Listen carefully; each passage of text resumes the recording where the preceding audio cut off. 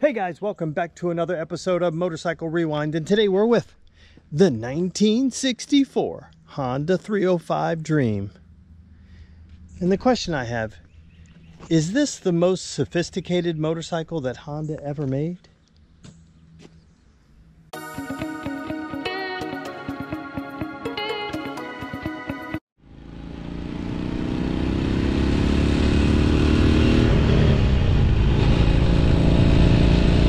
So when I say the most sophisticated motorcycle ever made, I'm really talking about in this time period, up till 1964.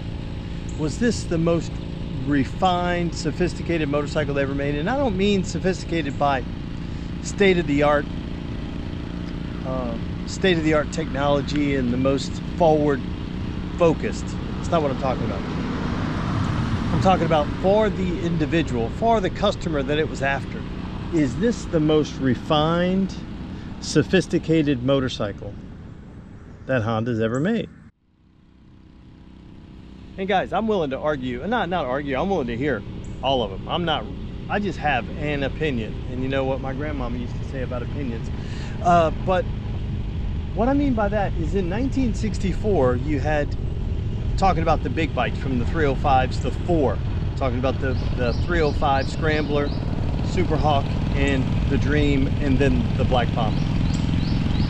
And identifying who those were for, right? Who they were after.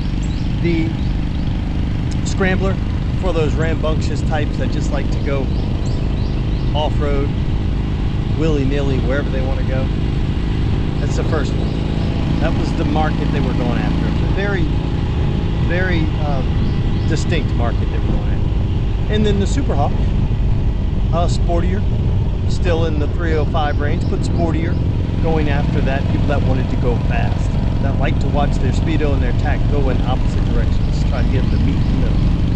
And then you had the Dream.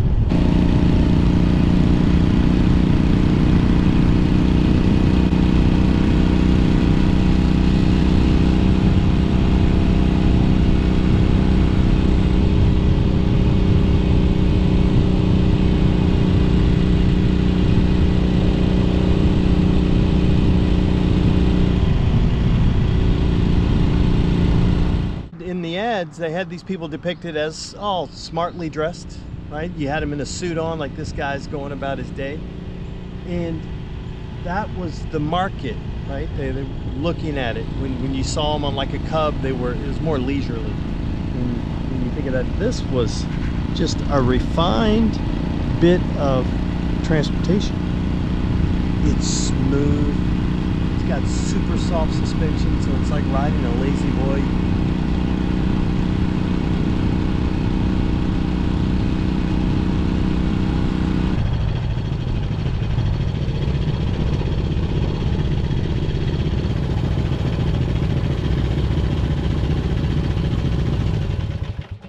I think this bike may be its kind of sweet spot, if you will. It's that refined motorcycle that Honda came out with in this time period. For the refined palate, you had this guy. Soft, comfortable ride, but just with a touch of class. At least that's my thought. Let me know down below. Okay, let's get back to riding this sucker.